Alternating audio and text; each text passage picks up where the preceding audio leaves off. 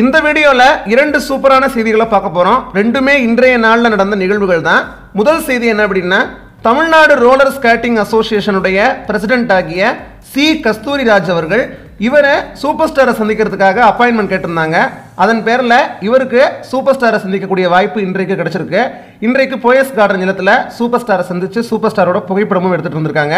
புகைப்படம் எடுத்தது மட்டும் இல்லாமல் இந்த சந்திப்பு குறித்து இவர் தன்னுடைய ட்விட்டர் பக்கத்தில் என்ன ஷேர் பண்ணியிருக்காரு அப்படின்னா, had the privilege of meeting a great personality, made me understand humility, touched my heart, thank you sir அப்படின்னு சொல்லி தன்னுடைய மகிழ்ச்சியை, தன்னுடைய நன்றியை தன்னுடைய ட்விட்டர் பக்கத்தில் சி கஸ்தூரிராஜ் அவர்கள் தெரிவிச்சிருக்காங்க.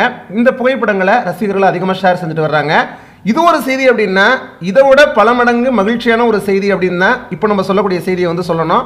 அது என்ன அப்படின்னா, மாலிக் ஸ்ட்ரீம்ஸை சார்ந்த அப்துல் மாலிக் அவர்கள் இவர் சூப்பர் ஸ்டாரை சந்திச்சு சூப்பர் ஸ்டாரோட இன்றைக்கு புகைப்படம் எடுத்துட்டு இருந்திருக்காரு. இவர் யார் அப்படின்னா, மாலிக் ஸ்ட்ரீம்ஸ் உடைய ஒரு ஹெட் அப்படின்னு தான் சொல்லணும். ஏற்கனவே சூப்பர் ஸ்டாருடைய கபாலி, பேட்ட திரைப்படங்களுடைய மலேசிய வெளியீட்டு உரிமையை இவர் தான் வாங்கியிருந்தாரு. கபாலி திரைப்படத்தினுடைய வசூலாக இருக்கட்டும், பேட்ட திரைப்படத்தினுடைய வசூலாக இருக்கட்டும், ஓவர்சீஸில் எந்த அளவுக்கு இருந்தது, சக்கப்போடு போட்டது அப்படிங்கிறது நம்ம எல்லாருக்குமே தெரியும். இவர் இந்த சந்திப்பு குறித்து தன்னுடைய ஃபேஸ்புக் பேஜில் என்ன பதிவிட்டிருக்காரு அப்படின்னா, after some time I had a great and long chat with the one and only superstar Rajinikanth sir. another good news and a super collaboration is coming soon, stay tuned அப்படின்னு சொல்லியிருக்காரு. நியூ கொலாபரேஷன் அப்படின்னு சொல்லும் போதே நமக்கு தெளிவாக புரிஞ்சு போச்சு.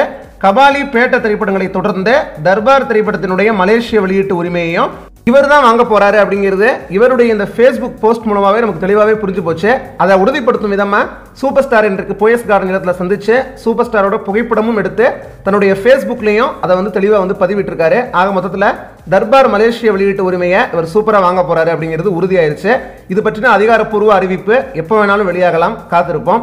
இந்த வீடியோ பற்றி உங்களுடைய கருத்துக்களை கீழே உள்ள கமெண்ட் பாக்ஸில் தெரிவிங்க. மேலும் இந்த வீடியோ உங்களுக்கு பிடிச்சிருந்ததுன்னா லைக் பண்ணி ஷேர் பண்ணுங்க.